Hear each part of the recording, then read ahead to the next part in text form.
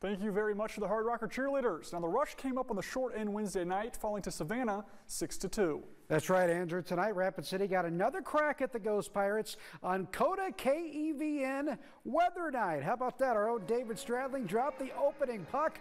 Look at that handsome devil out there. In the first period, Rapid City's Alex Aliardi delivers a pass to James Hardy.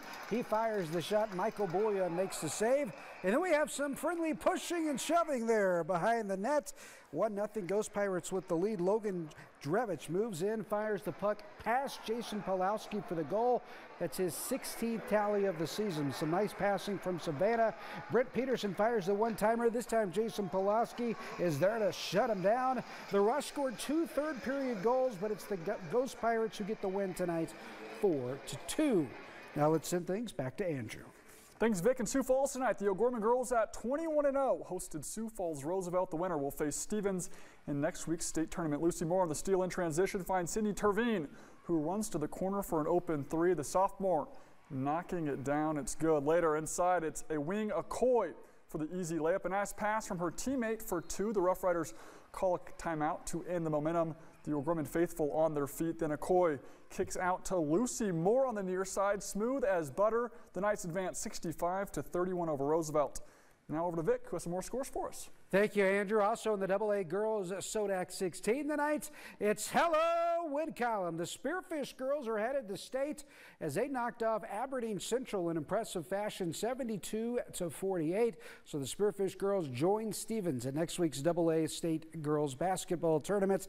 Hot Springs boys defeated Custer 60-49. So Hot Springs advances to next week's Class A Sodak 16. That'll be next Tuesday. In Region 7A, the Pine Ridge boys defeated Red Cloud tonight in that rivalry matchup, 83-55.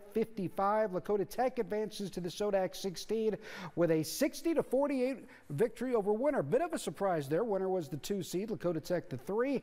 In Region 7B boys Sodak 16 qualifiers, White River knocked off Jones County. No surprise there, 64-47. Bit of a surprise. Phillip moves on to the Sodak 16 with a 64-53 victory over Wall. Phillip the 3rd seed, Wall seeded 2nd in that one. In Region 7B boys, Faith defeated Harding County 68-42.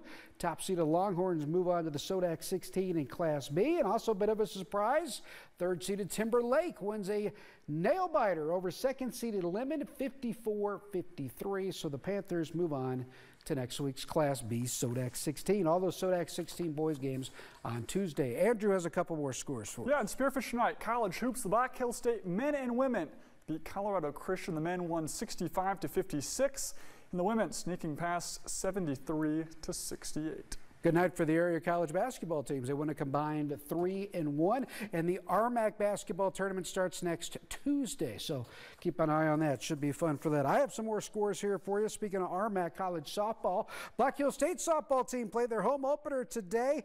The Yellow Jackets dropped game 1 to CSU Pueblo 7-3. Black Hills State bounced back to beat Pueblo 11-3 on the ice. The Badlands Sabres lost to Gillette 7-2, and we had the high school girls state hockey tournament today going in Watertown. Rushmore Thunder girls dropped their first game to Mitchell 5-2. They'll look to bounce back in consolation action tomorrow. What else you have coming up for the folks tomorrow, Andrew? Yeah, Black Hills State was taking on Colorado Christian. Christian will be here in Rapid City to take on Mines at 4 and 6. And the Rush try to snap a home losing streak against Savannah tomorrow at 7:05. All right, next Tuesday is A and B boys Sodak 16 games. Girls state basketball tournaments start here in Rapid City for Class B on Thursday. We'll have Harding County in Wall and that. Well, that's going to do it for this week's edition of the Friday Night Frenzy. Have a great weekend, everybody.